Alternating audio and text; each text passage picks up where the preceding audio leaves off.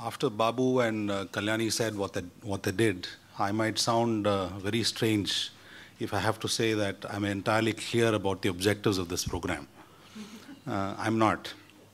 But at the same time, I see the relevance of it.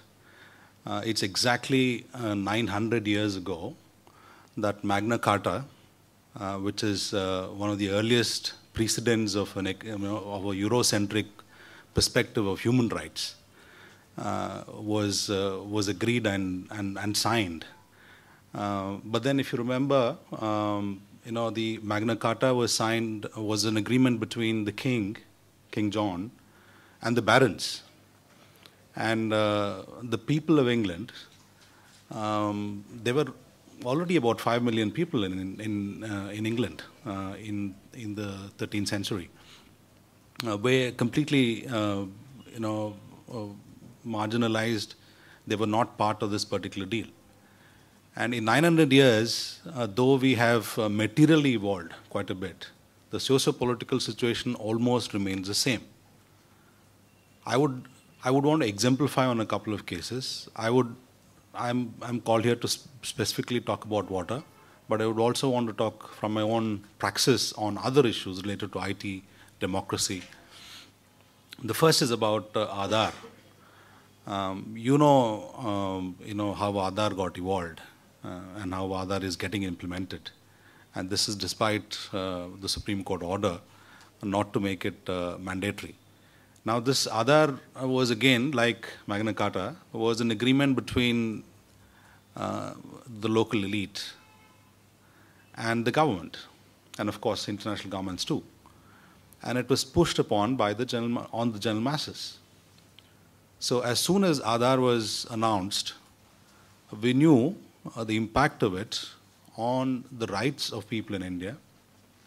And the case that's happening, it started in the magisterial court and then the High Court and now in the Supreme Court.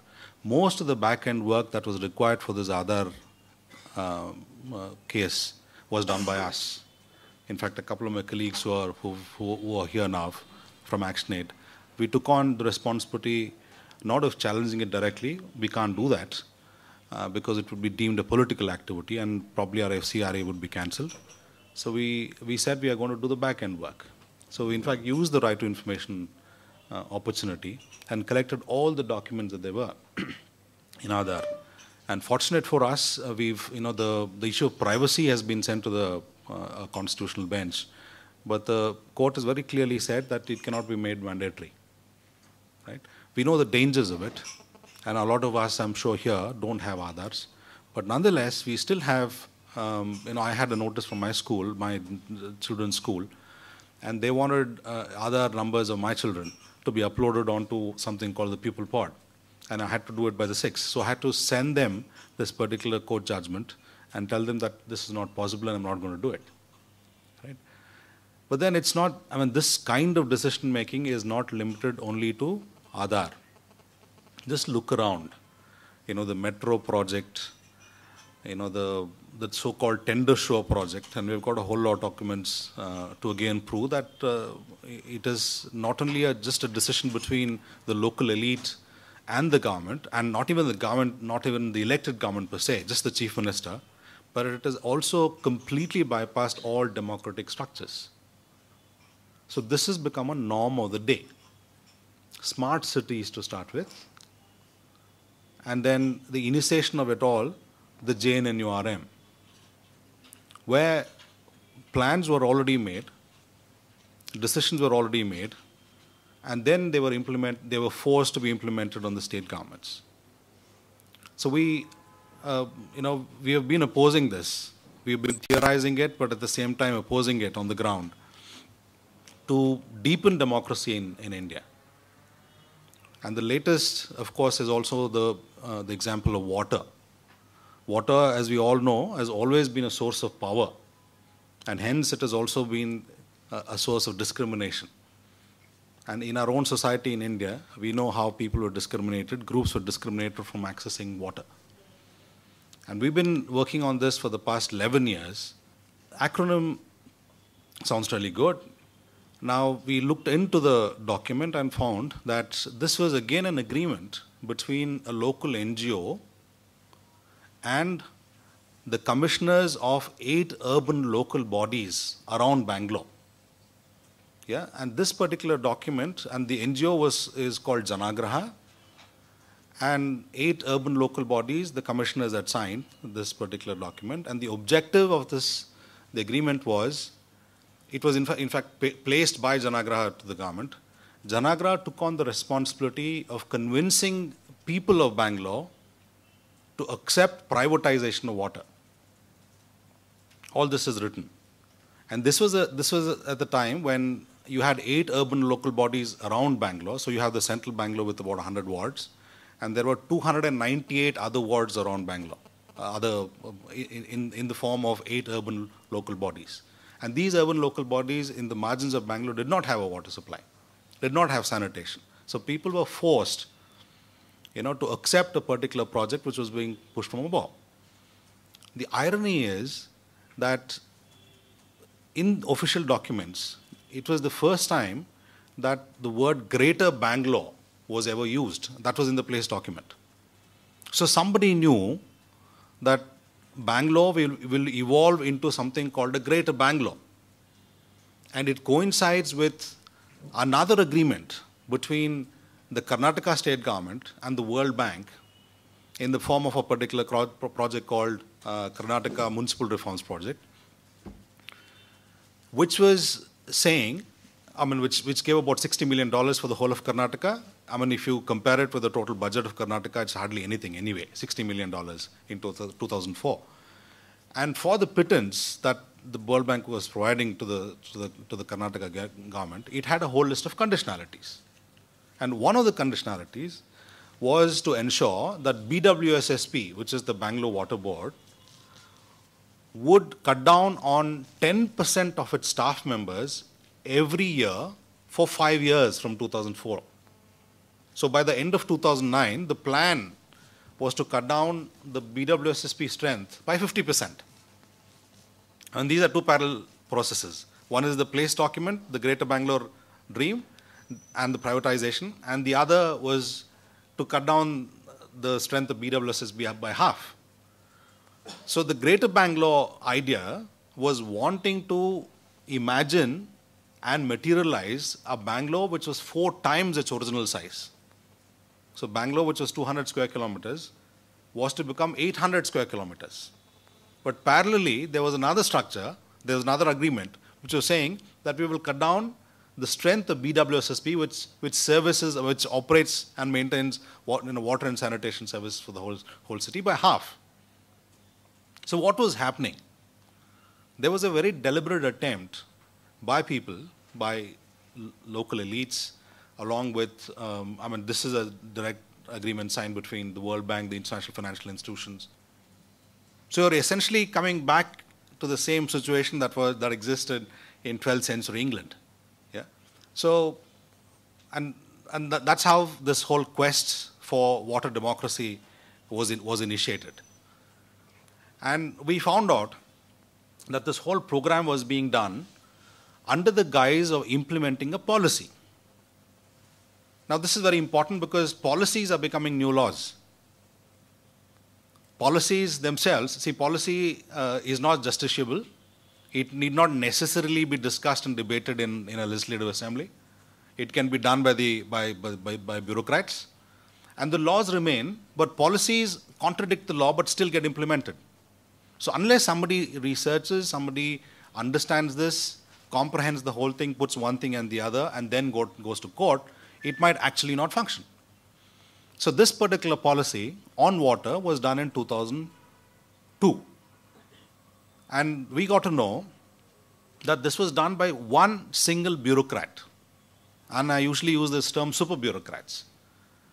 This is not the general DC level bureaucrat, but somebody at the secretary level, and principal secretary level. And I would want to quote the first line from that particular policy. It was called, the water policy itself was called the Urban Drinking Water and Sanitation Policy of 2002-2003, done by a single bureaucrat in 2 days. Yeah. The policy says This policy has been done to ensure, and you please identify the contradiction there in this particular sentence. This policy has been done to ensure universal access to water. And then it goes on to say, for the kind of water that people need and are willing to pay for.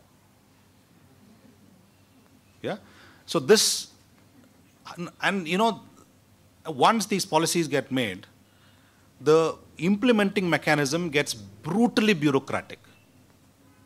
So you can, if you want river water, treated water for your swimming pool, and if you're able to pay for it, if you're willing to pay for it, you can fill up your swimming pool. But next door, if you have a family which cannot afford to pay for water to drink, they will not get water. And this discrimination is in a way legal. So what is legal is not necessarily just. And so you can see that the current water policies in India are essentially an extension of the discriminatory practices around water and sanitation that always existed in India. It is just a new form. I would briefly describe the three main points around which the present water reforms are being implemented. The first one is the use of this scientific knowledge to say that there is water scarcity. 5 more minutes. Water scarcity. This is very deliberately used, because when we talk about scarcity, immediately it talks about, it relates to the larger environmental agenda. But policy-wise, it makes policy prescriptions very secular. Very secular. Yeah. So, but if you look at the actual policy propositions, they use scarcity as an excuse, but they don't talk about augmenting water resource anywhere. So you have all our lakes getting filled up, encroached upon, and there's no one to care. And that's the other issue that we're working on very directly. And we have immense experience on that. What they actually talk about when they mention water scarcity as an excuse is to ensure that our water services are managed better. So it becomes managerial. So, this water scarcity is a very secular excuse which leads to a legitimate domination of a certain dogma. That's one part of this triad. The second part is this proposition of the water sector reforms as part of the larger urban reforms process in India, which equates, and I think this is extremely dangerous because we're discussing human rights now, which equates, or not just equates, it says human rights, capitalism, and democracy are compatible. And in fact, it goes on to say that they are not only compatible, that each of them require each other for them to sustain themselves. So if you want human rights, you need to be in a capitalist society. Yeah? And if a society has to be democratic, it has to be necessarily capitalistic. So there's no democracy, according to their proposition, in any other socio-economic society. So it's a very well-calculated ideological push. And the third point, which is also very dangerous, is they actually prepare records. They have scientific studies, and we know that all kinds of scientific studies and the cumulative experience of engineers, of planners, nothing worked in Chennai. We know that, right? But still, if you look at their argumentation, they are not discussed and debated, but if you look at their argumentation, it is almost like it is creation of new regimes of truth, that this is truth and this is the way forward. Metro is the way forward. There's absolutely no alternative. And these regimes the creations of new regimes of truth is reaching a very serious level of normalization in a society. And the same regimes of truth are implemented just not in one place, everywhere across the South, the global South. And there it takes the form of traveling rationalities. So it becomes a traveling rationality, the same kind of truth. But then, even if this fails, it gets implemented nonetheless. Look at the other experience. Yeah. So empirically, so these are the 3 points around which the water sector reforms are being promoted today, and all the 3 are extremely dangerous, even for the context that for which this particular program was organized. But empirically, there has been a divergence because privatization has failed. Privatization of water has failed. But at the same time, if you look at the Bloomberg index, you can see water companies in the world today are making more profits than companies that deal with gold and diamond. So water is hot. As a financial consultant said, water is hot. Right? So, but empirically it has failed. The quality has come down extremely badly, and the cost of operation has gone up.